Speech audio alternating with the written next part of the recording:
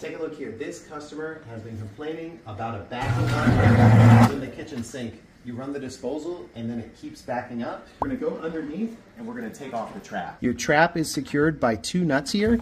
If it's a plastic one, you might be able to just unscrew them by hand. And you wanna relieve the pressure.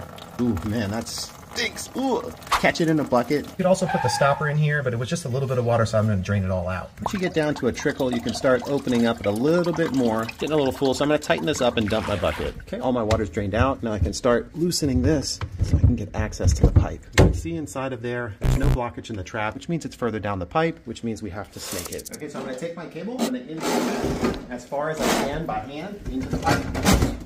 Starting to encounter some resistance there, which means we're probably at either a bend or the blockage. Okay, we've gone down and I've started pulling it out. We're gonna take a look and see what the cable looks like. Ooh. Yeah, you can see that black gunk. It's most likely grease in here, some food debris.